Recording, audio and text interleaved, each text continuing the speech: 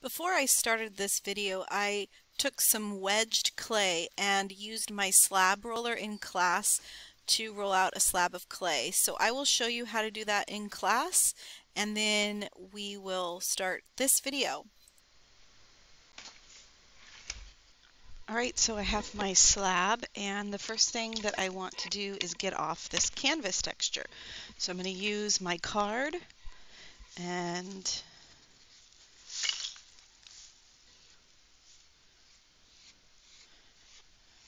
while I'm doing this, this also compresses the clay. I have a lot of clay here. Okay, so kind of go also at an angle. Do it a couple of times across the clay.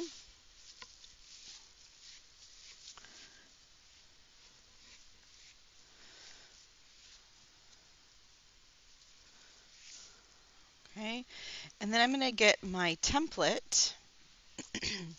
And I want to, this is the template for the side of the mug. I'll put that right there. And then I also have a template for the top of the mug.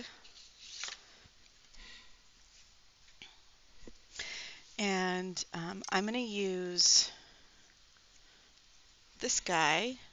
It's like a little knife. You could also use a fettling knife. I just don't happen to have one at my desk. I'm going to go slow.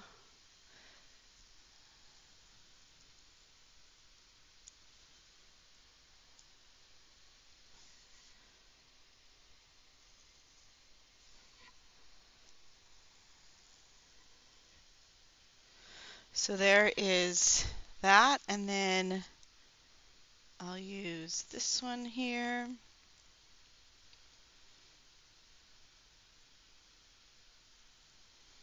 You'd want to start this project at the beginning of a period. You don't really want to stop halfway through the project because the bell rang. So you want to give yourself enough time. All this extra clay I'm going to ball up so it doesn't dry out. And I will use a little bit later in the project. So take off my templates, put that off to the side. Okay, so this is going to be a texture mug, so you can do all sorts of different things. I have little roller textures like this that I really like to use. I also have texture mats, so I'm going to do a texture mat right now. I'm going to zoom in. Okay. And I can get one of these little pony rollers, and I'm going to use it up and down like this. This one's kind of cool because it changes halfway through. So I'm just going to put it down and roll on top.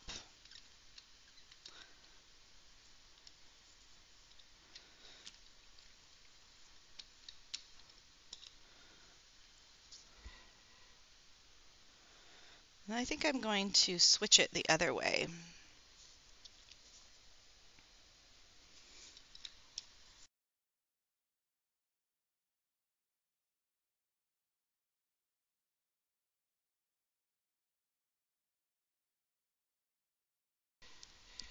Awesome. So I'm just going to let this sit for a minute. Kind of off over to the side, and I'm going to do this as well. I'm going to do the bottom, just for fun. Perfect. And while I let those sit and kind of chill out for a minute or two, I'm going to get some of my clay, just kind of wedge it in my hand. And I want to make the handle now because I don't want the handle to be made last. I want it to be made so it's the same dryness as these guys here. So I'm just going to make a carrot. So the way I take clay and make a carrot is I make my coil.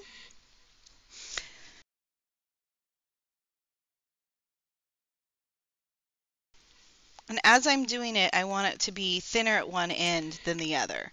So you can see that kind of looks like a carrot. Okay, so I'm going to keep going a little bit.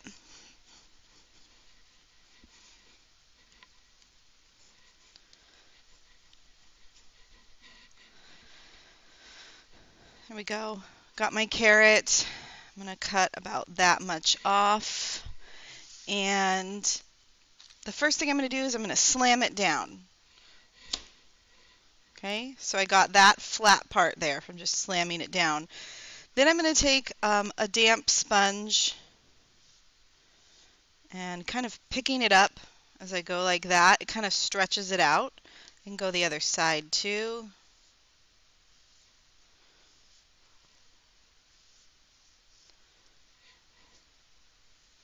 Now you can have a textured handle or you can have a smooth handle. You want to make probably about 3 handles, and then once they're dry, see which ones you like. So for this one, I will make a textured handle. So I'm just going to put this on there.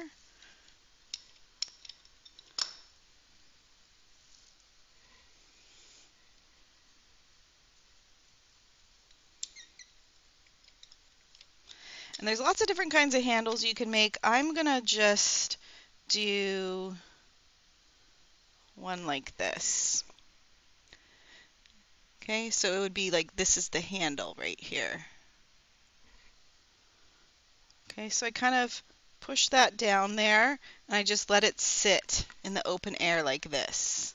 Not flat like that, but up in the open air like that. Okay, so I'll just let that sit here. There's some other handles I want to show you. So this handle here is pretty much like this handle here. It's a little different, but okay, so you want to have about 2 fingers when it's fired. And remember, the clay shrinks, so maybe 3 fingers. I didn't quite get 3 fingers in there. This one is down more at the bottom. It's like a little bit different style, but it'll probably be 2 fingers once it's fired. And I also have a little added thumb rest right here. I just added a little coil of clay. Okay, so I can kind of hold it like that as I drink. So just a few styles. All right, so I'm going to make another handle here.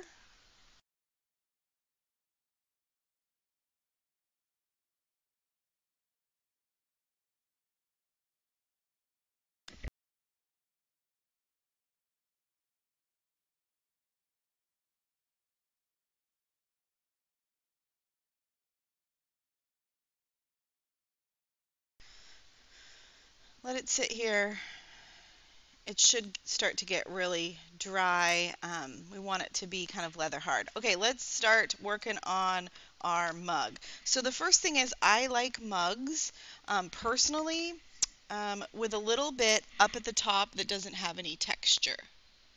Okay, so this one doesn't have any texture. So what I like to do is I like to take my stick that I use for rolling out slabs, and remember we did that in the last project, and I'll just put it about right there, and I'm just going to take my sponge and smooth out.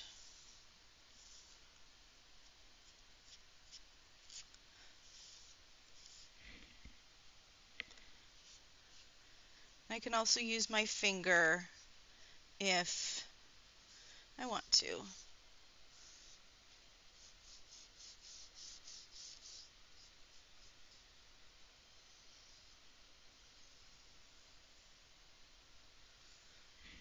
Okay, here we go. And I'm going to take my template again and just check it. A lot of times when I stamp it, um, yep, it kind of stretches it out and it makes it wider. So I want this to be pretty exact. So I'm going to go back and cut it a second time after I stamp.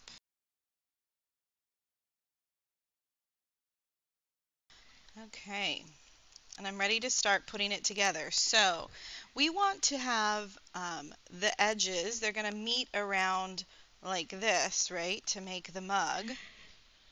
we want to have the edges be beveled, which means kind of at a 45-degree angle. And I have this really cool tool that does that, and I usually use this side here.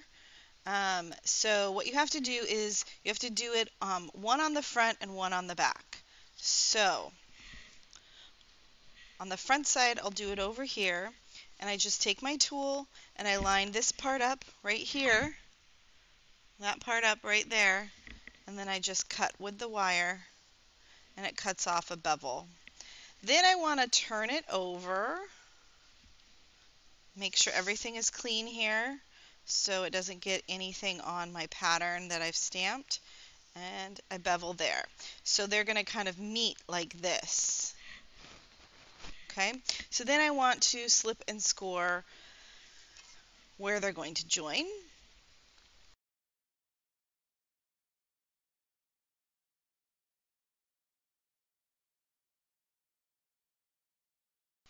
And I'm going to stand it up, kind of gently coax it into a circle, and match those two bevels. Right there. See, I'm matching the two bevels. And first I'm just going to push them together. So the way that I like to do that is I like to support from the outside and just push from the inside to condense.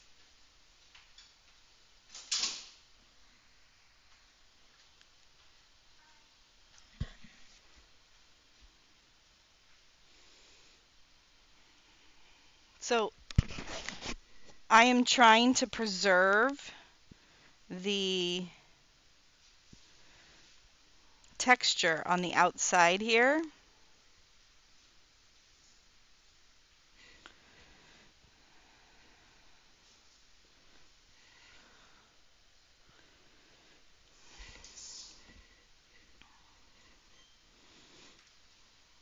Then I can take my popsicle stick and I can start to blend the clay, and I can blend it on the inside too,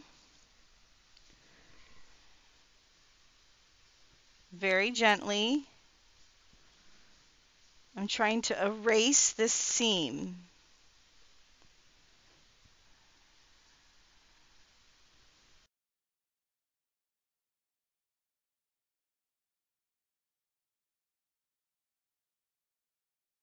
Okay, and the next thing I need to do is put the bottom on. So this part here with the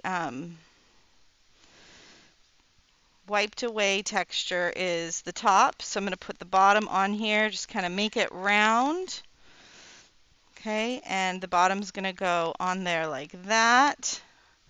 So I need to slip and score this.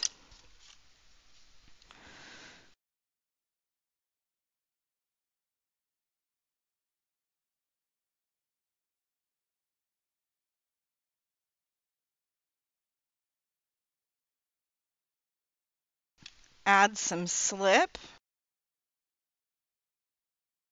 Try to match it up.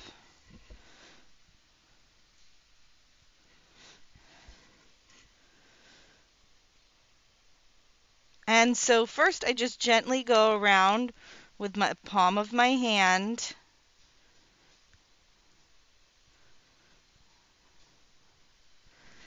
Then I can turn it over.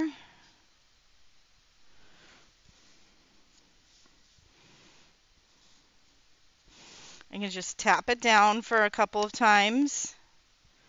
Okay, and inside I'm going to put a coil in a minute. I want to just take my finger and push with one finger as I'm wiping with the other. And like here I have a little extra clay, so I'm just going to cut that little bit off, just a little bit. So, and I'm trying to blend this seam right here as I'm doing this. So I'm pushing and blending.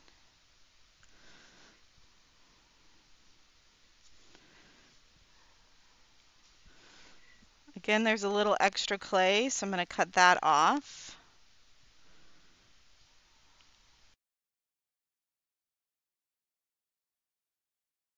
Okay, now I am ready to put the coil on the inside seam. So inside there, I need a coil way down in there. And a really helpful tool to have while I'm doing this is this wood knife, specifically this part, although sometimes this part also helps. Okay, so get some clay, make a thin coil.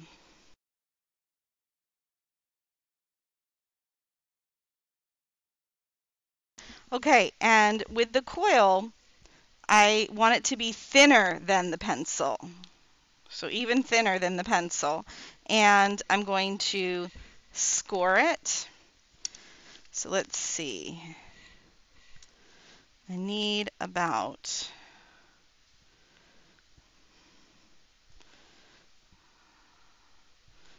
that much. And so I'm going to actually score this little tiny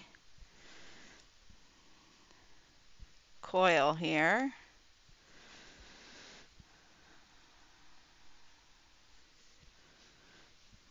Now at this point, if you need to, you can put it in your bag and put it on your shelf. Same with the handles. Okay, once you get the walls and the bottom attached, you can just put it in your shelf. Wait for the next day. And then I'm also going to do that on the inside here, right where the base meets the walls. Kind of go up the wall a little bit and down on the base a little bit. There's quite a bit of slip down in there, but I do want to put a little bit of slip on my coil. Okay. My coil's getting really dry, so I want to add a little moisture.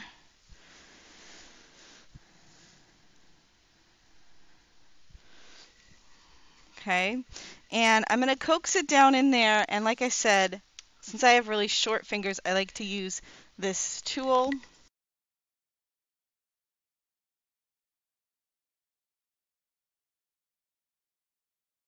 And then I want to take it and I want to blend the coil into the walls and the side. Take your time with this step. It's going to take time. And I want to blend it so I don't see the seam anymore.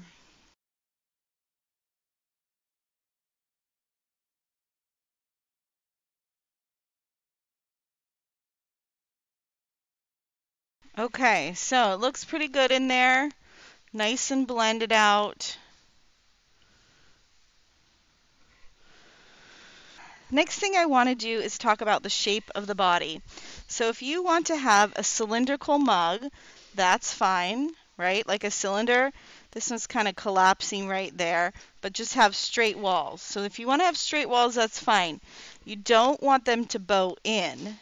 Or if you want to make a mug more like this, that's a little bit more rounded, you can have the sides bow out towards the bottom here and kind of come out towards the top. So I like making my mugs like that, so I want to show you how to do that. So you have to be pretty careful, but so long as the clay is still plastic or soft leather hard, you can do this. One hand is supporting the outside, the other hand is coming in and gently bowing, pushing out towards the bottom. See how I'm pushing out towards the bottom right there? So I'm just pushing right there.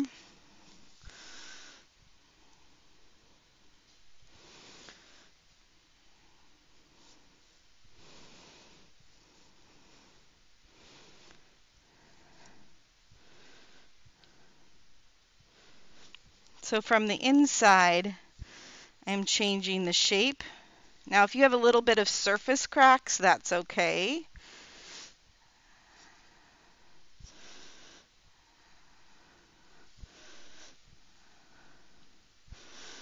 And you don't want to stretch it too far. You just want to stretch it a little bit each time you go around.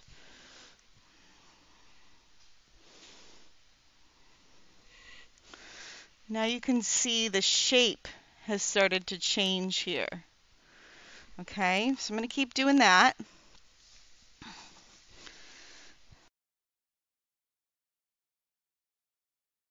As I'm going around, I'm always kind of bringing my center back to roundness here, the top part here, back to being around a circle. And then if I want to bow out the top part to kind of exaggerate the curve here, so there's a curve here, and then if I wanted it to curve out just a little bit for a lip, not a lot, I'm just going to take my supporting hand on the outside and the inside, I'm just going to start stretching the clay out just a little bit. You don't want to do too much here. Okay, and rounding the corners. Notice I haven't used any water, I'm just stretching the clay.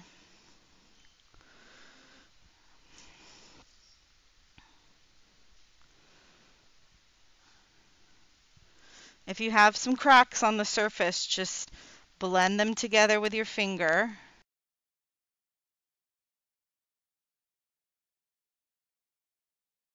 You want the lip to be nice and smooth and rounded.